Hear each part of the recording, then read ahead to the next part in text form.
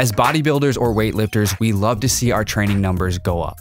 Whether we're adding more weight to the bar or simply performing more reps on a given lift, the goal is always progression. A new personal best followed by a mini celebration is no different than a soccer player scoring a goal and doing a dance. It's one of the highlights of our training.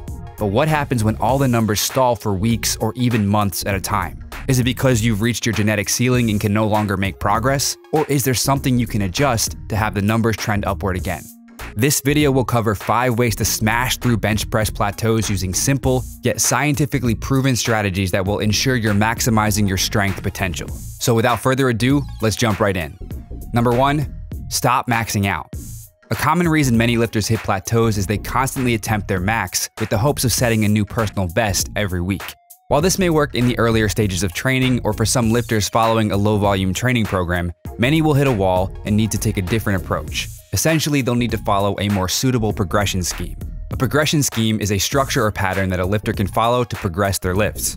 For example, the progress scheme used when trying to hit a PR every session is known as single progress. This progression scheme focuses on increasing the weight on the bar each time you bench, even if it's only by 5 pounds while hitting a similar amount of repetitions. Here's an example. Week 1, 205 pounds for 8 reps. Week 2, 210 pounds for 8 reps. Week 3, 215 pounds for 8 reps. Single progression is excellent for novices or lifters who are far from their strength ceiling or genetic potential.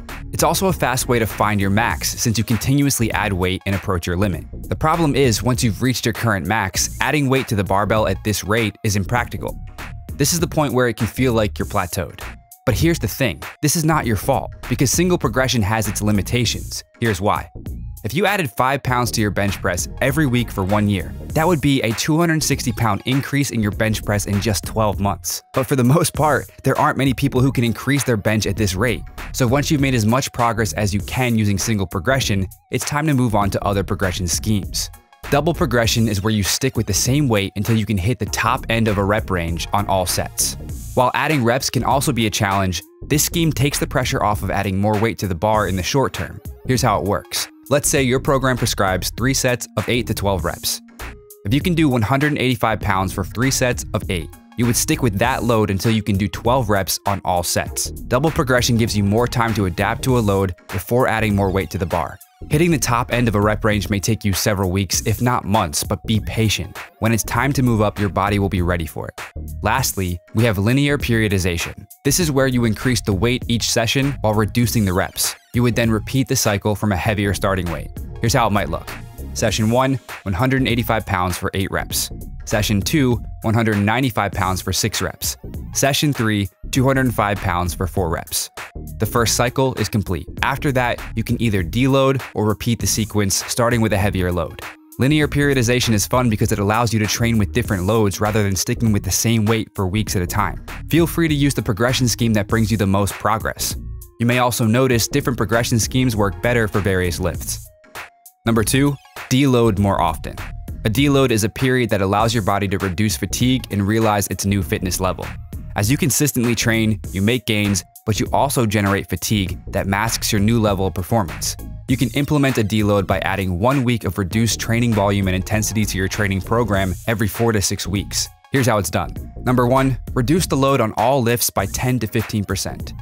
Number 2, do 1 less set than you usually do. Number 3, do the low end of the rep range on all sets. Keep in mind, this deload isn't a whole week off lounging at the beach. You're still lifting and practicing the movements, but you're just not lifting as heavy or as hard as you typically do. This short period of less volume will help you maintain your gains while giving your body time to recover and come back stronger. This mini break may be what you need to break your plateau. Number 3, adjust your weekly working sets. Different lifters respond differently to low, moderate, and high training volumes. Each of us has a range of how many weekly working sets produce the best results. Here are some general guidelines for working sets per week per muscle group to experiment with. A good starting point for most lifters would be 10 to 12 sets per week. From there, you can move up to 12 to 15 sets per week, and over time, you may eventually get to a point where you'll need upwards of 20 sets per week to see progress. As long as you're not doing more weekly sets than you can recover from, you're on the right track. If, however, you're performing more sets than your body can handle, it will become nearly impossible to recover and progress. In other words, more is not always better. If this is the case, scaling back the number of sets you're performing can help you progress faster. Number 4, try different training frequency. Training frequency refers to the number of times you train a muscle group each week. For example, most people perform a chest pressing movement once, maybe twice per week. You see, strength is a skill, and the more you can practice a specific lift, the more efficient you become at that lift, thus making it much easier to progress. Experimenting with a higher frequency by adding an additional chest pressing session can be the change needed to break a bench press plateau. Not only will this allow you to train the lift more often, but you'll be much fresher since you'll be able to rest between sessions.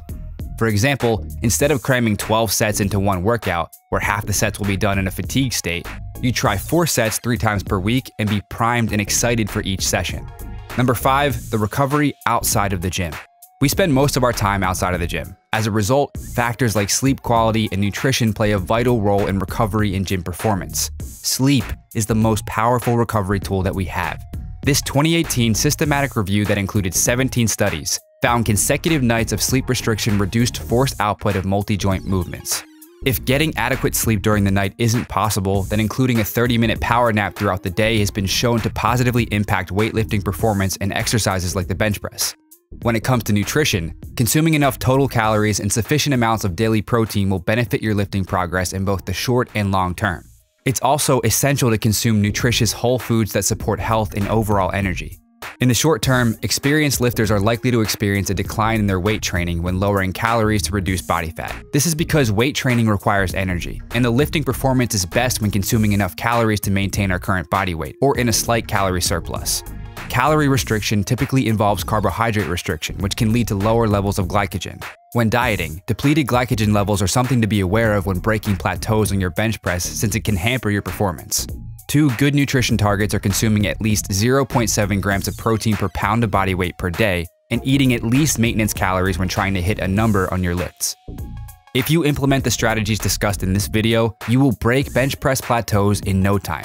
Remember, training is a lifelong journey, and the more you advance, the more focused effort it'll take to progress. But when you hit those new personal bests and celebrate, it's always worth it. Did you find this video helpful? Give the video a like because it'll help out the channel.